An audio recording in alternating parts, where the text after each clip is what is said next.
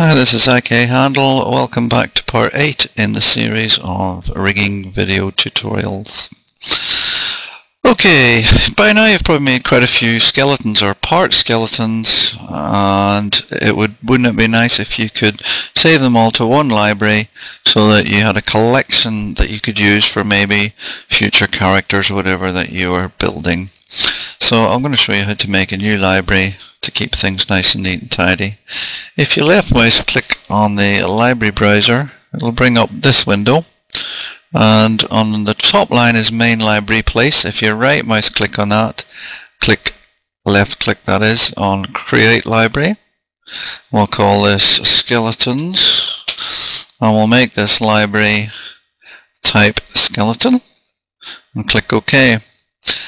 The new library will show up right at the bottom of the list down here. Double left click and here's your new library. I'll close this. Now if I select my skeleton, right mouse click, insert as skeleton, and there we have our skeleton. If I want to use this skeleton in a scene, and I drag it over with my left mouse button, and there he is. Obviously we don't want to, so I'll just delete that one. So that's the way to save a collection of skeletons. Right, on back with the rigging. I've had a thought after the last video, number 7, and I thought it would probably be better on reflection to actually show you the difference in action between FK, which is movement in arcs based on rotation, and IK, which is movement based on straight lines. So I'm not going to show you how to do it now because I don't want to confuse things or make things more complicated than they need to, but I've saved a very quick animation of this leg. What I've done is I've set a pose at this position and then a pose with the ankle somewhere over here.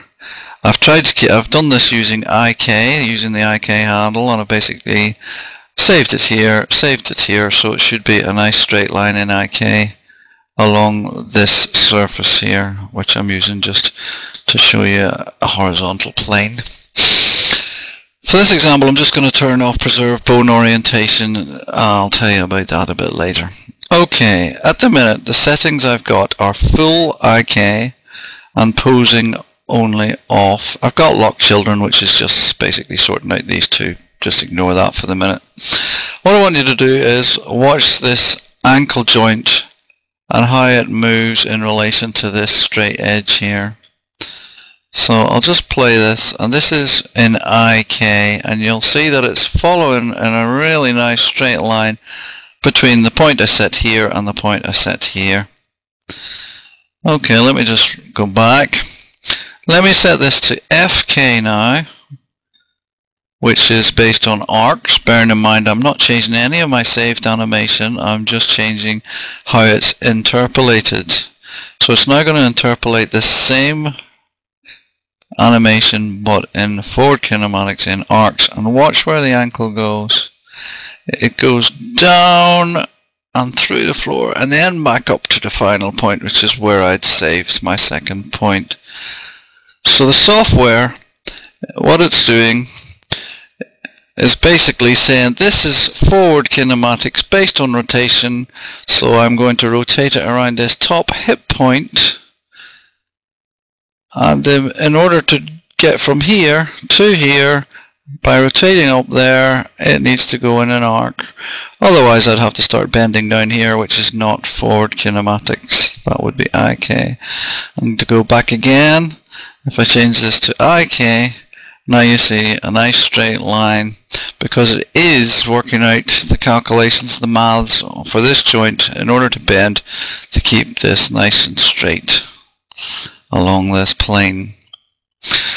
Okay, let me now turn posing only on, which, as if you remember, I said basically is the same as turning this to full FK. So I've got this setting in IK.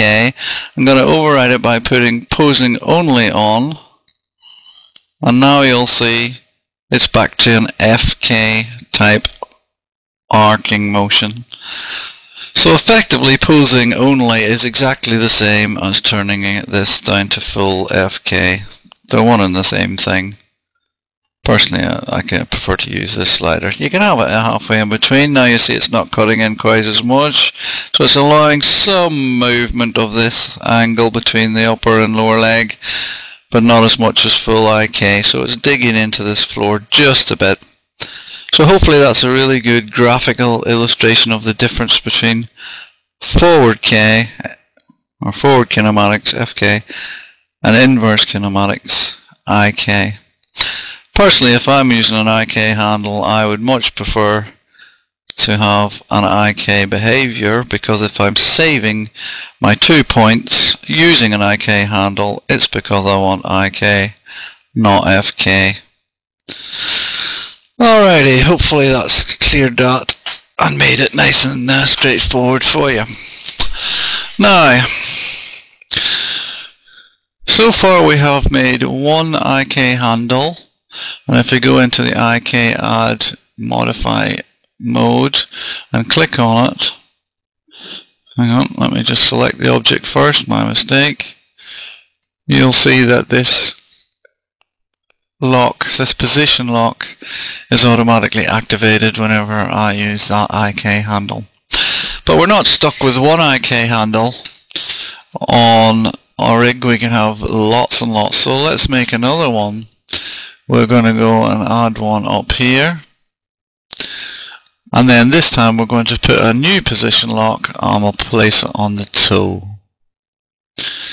Usual drill, I want to associate the IK handle with this lock. Let me just go into here because it's kind of small. And now every time I use this IK handle, this lock will be activated. Every time I use this IK handle, that will become unactivated, and this will become activated.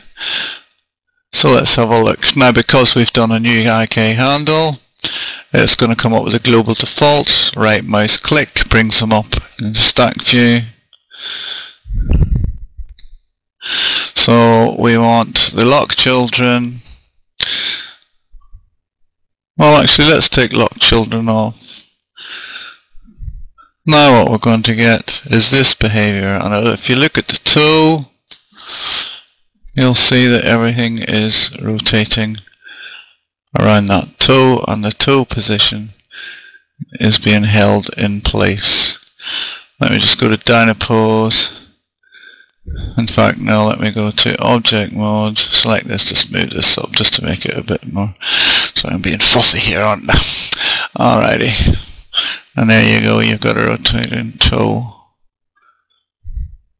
Let's build another one. Let's go to here,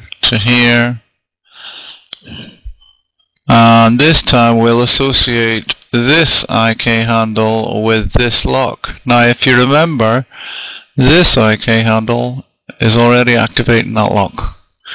Now what I'm going to do is click this one and also activate that same lock, but with this one. So this time what we're doing is we don't only have an IK handle that's running for 2 bones from here up to here, or in this case from here down to here. This one is running all the way from here right to the top, which is 4 bones. We'll right mouse click.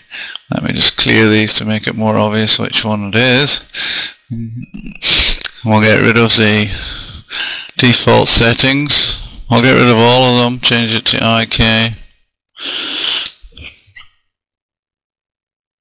And now look at the motion you're getting. And look, I can tap the floor and all the various angles will change in order for this IK handle to reach its goal when this is locked up here. So now we've got one rig with 3 different IK handles, all doing different things.